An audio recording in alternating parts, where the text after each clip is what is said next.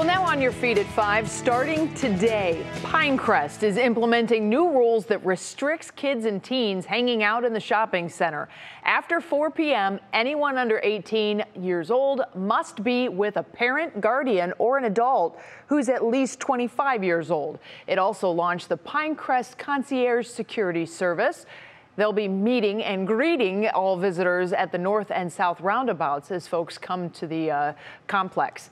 Pinecrest general manager said that the warmer weather attracts larger groups of young adults, which can lead to disruptive behavior.